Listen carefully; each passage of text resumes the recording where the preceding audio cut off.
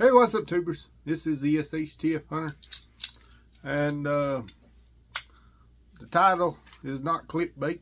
I'm going to kind of be doing a little review of my Wazoo belt.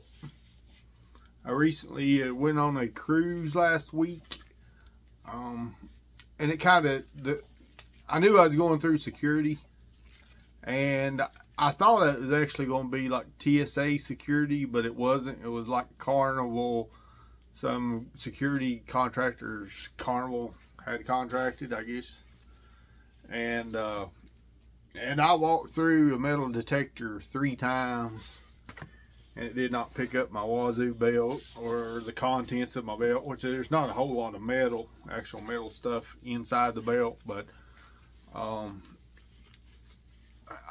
let me start by saying I'm not advocating you put a bunch of illegal stuff in this and go through security. This is my disclaimer. If you buy one of these belts and walk through, you know, what you stash in, that's on you. So, but I just want to tell you a little bit about what I put in this. And this buckle, I think I read it was actually stainless steel. I don't know, but it did not. The buckle did not set off the metal detector, and that kind of surprised me. So my Wazoo belt, these belts are kind of expensive. They're like $75, and if you don't know, the whole thing's Velcroed and opens up like this. And the whole thing opens up. And one of the reasons I wanted one of these belts is it's more of an escape and evasion type thing, you know, not so much for wilderness survival, but, you know, escape and evasion. And I don't have it outfitted exactly like I want it just yet as far as all the contents. Now Wazoo does make, I think, like 2 different survival kits to put in this.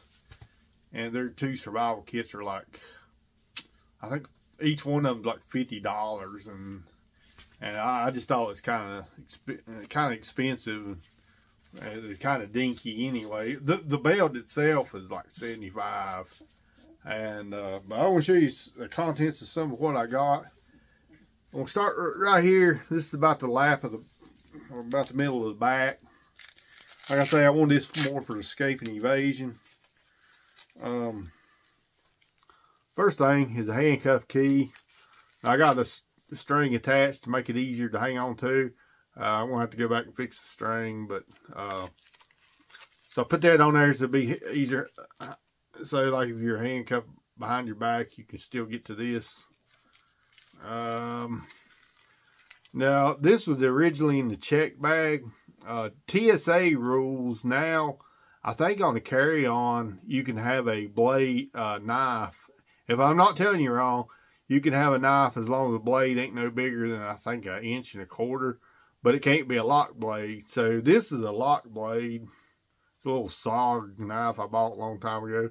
So by TSA regs, unless something's changed, TSA regs wouldn't allow this. But if it wasn't a lock blade, it might. But so I only carried this through security twice, or through the metal detectors in the back. So that was my cutting tool. Originally, and I didn't take it with me.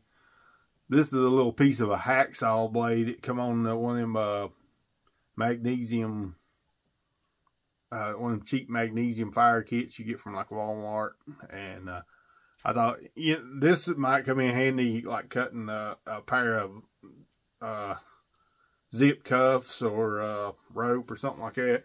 So, and going forward in the future, this is going to be next to the handcuff key, probably not the knife. I actually want to put a better knife in there, but because of the width, you know, you're kind of limited. I actually got this Kershaw. I've been thinking about trying. I really like this little thing, but it's still too big, and I actually kicked around the idea about trying to take the handles off, see if it you know, see if I could make it small enough to go inside the belt. But so like Jason, I watched Jason Hansen videos. He's like an XCIA guy, and you know, the information you get from his videos is priceless about how he survives overseas and stuff like that.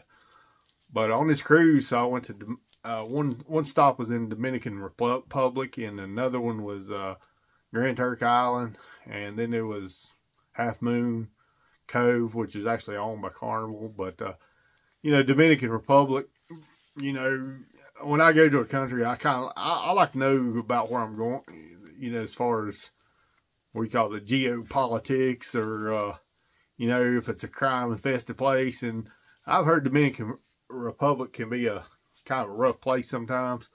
A couple years ago, this is something my brother-in-law wasn't aware of. A couple years ago, I'd actually seen they'd reported on the news where tourists, like 3 tourists, had died in Dominican Republic from drinking alcohol. They have some type of alcohol down there they're proud of. I'm not saying that, you know, I'm not sure what alcohol they drunk, but you know, I did hear about 3 tourists a couple of years ago that died down there from drinking alcohol, homemade hooch, I guess. But go through, show you another thing like Jason Hansen recommended. Let's see. Let's see if I can find it. Keeping about $200 in your belt, because you know, as an emergency, like say something happens. Just for example, if I get left on one side of the island, I need to get back to, you know, the Carnival ship. You know, I can flash this and somebody in front of somebody that's got a car and say, $200, take me back to the ship, you know, real quick, or something like that. So I don't get boat left. I also had a fire steel.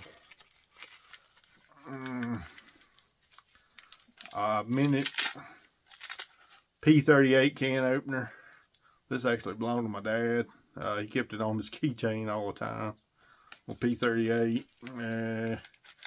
I had this Olight Mini in there, so I think I'm going to do a more in-depth video when I get it outfitted the way I want. And the only other thing I have in here is I got some Benadryl. I think some Motrin or something in here. I got a couple Benadryls. I'm going to put Benadryl and aspirin in here, and I'm also going to put water purification tablets in here. You know, the reason my wife, she has allergies. She's, you know, and so I decided to keep a couple Benadryl in here, mostly for her, or you never know whose life you might save with Benadryl, or you know, keep some aspirin for somebody if somebody's having a heart attack. So this little belt, it has this right here, and I think about the only thing you can put in here is like a signal mirror or something.